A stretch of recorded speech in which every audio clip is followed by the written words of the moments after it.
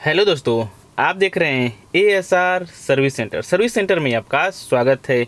मैं हूं मरजीत फ्रॉम उत्तर प्रदेश गोरखपुर से। आज ये वीडियो में जानने वाले हैं योर कंपनी का पैकेज ऐसी है। इसका कंप्लेन है हमारा आउटडोर जो है कंप्रेसर या ब्लोअर मोटर स्टार्ट नहीं होता है। इंडोर से हनीवाल से थर्मोस्टेट का जो पावर आता है Y1 Y2 ये जो पावर इंडोर से आ रहा है, फिर भी हमारा ब्लोअर मोटर या कंप्रेसर स्टार्ट नहीं होता है। या फिर इस तरह से आपका एरिया शो करता है, पीसीबी में लाइट ब्लिंक करता है, तो क्या क्या प्रॉब्लम हो सकता रहेगा। इस सब फॉल्ट्स के बारे में बेसिक चीज़ें हम जानने वाले हैं। क्या क्या प्रॉब्लम हो सकता है, क्या क्या चीज़ हमें चेक करना चाहिए, कैसे फाइंड करेंगे। अगर आपको इसके बारे में मालूम है तो वीडियो को स्किप कर सकते हैं, नहीं मालूम है तो आप पूरा वीडियो देखें, आपको जरूर जानने सीखने को मिलेगा। अगर आपको वीडियो अच्छा लगता है तो लाइक कर सकते हैं, नहीं तो आप डिसलाइक कर सकते हैं। हम आपके हेल्प के लिए कुछ आइडियाज़ बताने वाले, जिससे आपका बिजनेस ग्रो हो सकता रहेगा। आप AC technician, fridge, washing machine, कोई सा भी चीज़ आइटम रिपेयर करते हैं तो आप पूरा वीडियो देखें। हम आपको ऑनलाइन जो है कुछ एक्स्ट्रा काम दिला सकते रहेंगे, ऑनलाइन काम दिला सकते रहेंगे, तो आपके लिए हेल्प हो सकता है, आपका बिजनेस ग्रो हो सकता है, एक्स्ट्रा इनकम कमा सकते रहेंगे। तो आप पूरा वीडियो देखें, आपको जरूर हेल्प मिलेगा। सब्सक्राइब करें हमारे इस चैनल को और साथ में इस बेल घंटी को भी दबा दें, जिससे और भी इस तरह से हम वीडियो बनाएं, आप लोग पास भेज सके, आप लोग भी सीख सके, देख सके। आप लोग भी नए टेक्नीशियन लोग का हेल्प जरूर करें। तो आप ये देख सकते हैं, ये पैकेज ऐसी है, योर कंपनी का है। इसका कंप्लेन है जो हमें एक फ्रेंड ने हमें जो एक फ्रेंड ने हमसे पूछा था। इसका इंडोर से हनीवाल से थर्मोस्टेट जो पावर आता है Y1 Y2 ये हमारा पावर जो है डिमांड हमारा पीसीबी को आउटडोर में आ रहा है, पीसीबी में आ रहा है। लेकिन पीसीबी से जो हमारा आउट जो हमारा नहीं होता है, पीसीबी से हमारा आउट नहीं होता, यानी कि हमारा कंप्रेसर भी नहीं स्टार्ट होता है और ब्लोअर मोटर भी नहीं स्टार्ट होता है। तो हमें क्या क्या प्रॉब्लम हो सकता है। अगर इस तरह से कभी भी आपका एसी में एरियर आता है, आपका स्टार्ट नहीं होता है कोई सिस्टम, तो सबसे पहले हमें सिस्टम को रीस्टार्ट कर देना चाहिए। कई बार कुछ एरियर वगैरह आ जाते हैं, कुछ प्रॉब्लम आ जाते हैं, ये हैंग हो जाता है, स्टक हो जाता है, पीसीबी वगैरह हो जाता रहेगा, रिले वगैरह स्टक हो जाता है। तो हमें बेसिक चीज़ हमें काम करना चाहिए। कभी भी इस तरह से प्रॉब्लम हमारा स्टार्ट नहीं हो रहा है तो हमें जो है मेन जो पावर रहता है, ब्रेकर रहता है, उसको ऑफ करेंगे। ऑफ करने के 1-2 मिनट वेट करके फिर वापस हम इसको रिस्टार्ट करेंगे। ये हमारा सिस्टम वर्क करने लगता है, चालू हो जाता है। कई बार इस तरह से प्रॉब्लम सॉल्व हो जाता है। अगर आपका फिर भी स्टार्ट नहीं हो रहा है तो इसमें हमें जो मेन पावर वगैरह कंट्रोल्स वगैरह चेक कर लेना चाहिए। इसमें हमारा पावर इन हो रहा है या नहीं हो रहा है। अगर इसमें हमारा मेन पावर इन हो रहा है, पीसीबी में स्टार्ट हो रहा है, पावर सप्लाई आ रहा है, तो ठीक है, उसमें हम आगे के पार्ट कनेक्शन वगैरह चेक करेंगे। उसका कनेक्शन वगैरह हम चेक करेंगे। कनेक्शन वगैरह कहीं लूज हो सकता रहेगा, लूज रहेगा या प्रॉपर कनेक्ट नहीं रहेगा। देख सकते हैं बहुत से थिम्बल्स कनेक्टर रहते हैं, इसमें अगर प्रॉपर लूज नहीं रहेगा तभी इस तरह से प्रॉब्लम होता है। कई बार इसमें जो आपको एरियर देखने को मिल जाते हैं। इसमें जो डिस्प्ले में ज़्यादा प्रॉब्लम आता है, फॉल्ट रहता है। इसमें जो है देख सकते हैं लाइट जो है ब्लिंकिंग करेगा, फ्लशिंग करेगा। अगर आपका ब्लिंकिंग नहीं कर रहा है, ओनली स्टैंड है, लाइट रेड कलर का ही चालू है, तो क्या प्रॉब्लम हो सकता रहेगा। या फिर ब्लिंक कर रहा है, फ्लशिंग कर रहा है, तो क्या प्रॉब्लम हो सकता है। आप चार्ट में देख सकते रहेंगे। या फिर ब्लिंक कर रहा है तो उसमें काउंट करेंगे कितना बार रेड लाइट जो ब्लिंक हो रहा है, फ्लशिंग हो रहा है, यानी कि लाइट जो है बंद होता है, चालू होता है, बंद होता है, चालू होता है, कितना टाइम हो रहा है। आप ये चीज़ जो है पीसीबी में रेड लाइट है तो उसको काउंट करके ये चार्ट से देख करके ट्रबलशूट फाइंड आसानी से कर सकते हैं। अगर आपका ये भी पूरा ब्लिंक नहीं हो रहा है, स्टैंड है, तो उसमें हम एक एक पार्ट चेक करेंगे, आउट करेंगे, इसमें क्या प्रॉब्लम हो रहा है। या फिर इसमें आपको न्यूट्रल पावर नहीं आएगा, सिस्टम में आपका न्यूट्रल अगर मिस रहेगा, पावर मिस रहेगा, तभी भी इस तरह से प्रॉब्लम होगा, हमारा आउट नहीं होगा, पावर स्टार्ट नहीं होगा सिस्टम में। तो ये भी चीज़ हमें प्रॉपर चेक कर लेना चाहिए। या फिर इसमें जाता है हमारा 3 फेस का सिस्टम रहता है। अगर 3 फेस में से इसमें से कोई सा भी फेस आपका रिवर्स हो जाएगा, मिस हो जाएगा, प्रॉपर नहीं आएगा, रोटेशन इसका चेंज हो जाएगा, ये भी इसमें प्रॉब्लम हो सकता रहेगा। तो हम इसको रोटेशन को, 3 फेस है तो इसको रोटेशन हमें चेंज करके चेक कर लेना चाहिए।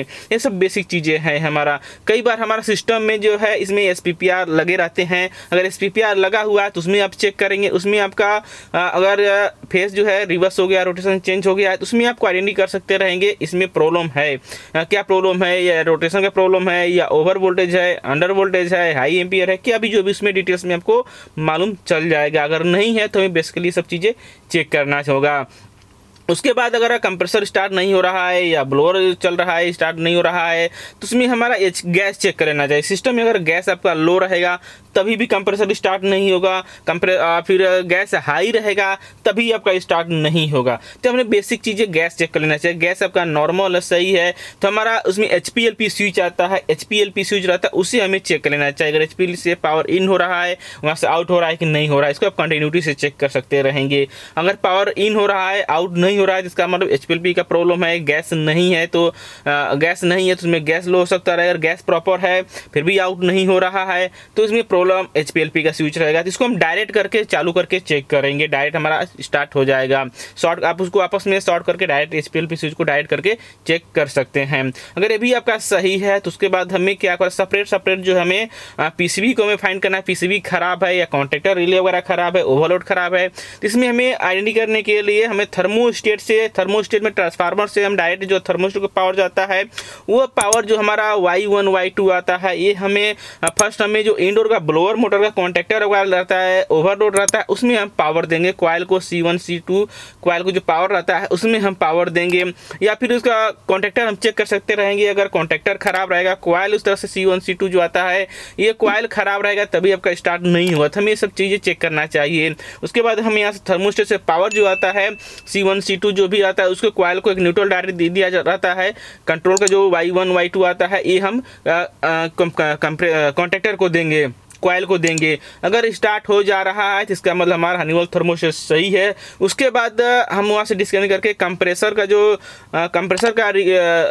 कॉन्टेक्टर रहता है उसको हम पावर देने सेपरेट अलग करके देना है, विदाउट PCB के डायरेक्ट करके हमें देना है। अगर आपका कॉन्टेक्टर स्टार्ट हो जा रहा है AC तो स्टार्ट हो जा रहा है, कंप्रेसर डायरेक्ट हनीवेल थर्मोस्टेट से पावर आ रहा है, स्टार्ट हो जा रहा है, इसका मतलब आपका कॉन्टेक्टर भी सही है, रिले वगैरह भी सही और हनीवेल थर्मोस्टेट भी सही है। अगर आपका कंप्रेसर स्टार्ट नहीं हो रहा है, Y1 Y2 पावर नहीं आ रहा है, स्टार्ट नहीं हो रहा है, जिसका मतलब आपका थर्मोस्टेट खराब रहेगा। उसी तरह से आपका ब्लोअर भी अगर पावर डायरेक्ट दी अगर स्टार्ट नहीं हो रहा है तो आपका थर्मोस्टेट हनीवेल थर्मोस्टेट रहता है वो खराब माना जाए, उसे हमें चेंज करेंगे। अगर हम डायरेक्ट पावर दे रहे हैं हनीवेल के Y1 Y2 पावर आता है जो भी आता है ये हम डायरेक्ट कॉन्टेक्टर को ऑन दे रहे हैं, स्टार्ट हो जा रहा है, इसका मतलब हमारा contactor indoor outdoor Honeywell thermostat सही है। तो उससे हमें PCB जो रहता है PCB हमें चेंज करना होगा, PCB फॉल्टी हो सकता रहेगा। या फिर रिले इसमें बहुत से बार रिले वगैरह भी रहता है, कनेक्टर रहता है, अगर रिले इसमें फॉल्टी रहेगा लूज रहेगा तो हमें सब खराब हो सकता है, सब प्रॉपर हमें चेक करेंगे। या फिर आपका रिले अगर आप खराब है ओवरलोड भी चेक करेंगे। अगर आपका रोल ओवरलोड हो गया कॉन्टेक्टर खराब रहेगा तभी भी आपका कंप्रेसर हो गया या ब्लोअर मोटर स्टार्ट नहीं होगा। तो ये AC में आप देख सकते रहेंगे। इसका मेन जो प्रॉब्लम था ब्लोअर मोटर का जो रिले आता है ओवरलोड रिले कॉन्टेक्टर खराब था, जिसकी वजह से इसको रिटर्न पावर भी नहीं आता, PCB को पावर नहीं आ रहा था और भी आगे सिस्टम स्टार्ट नहीं हो रहा था क्योंकि ये दोनों सीरीज में रहता है। तो इसमें क्या प्रॉब्लम यही था, इसका कॉन्टेक्टर ओवरलोड खराब था, इसको चेंज किया गया, प्रॉब्लम सॉल्व हो गया है।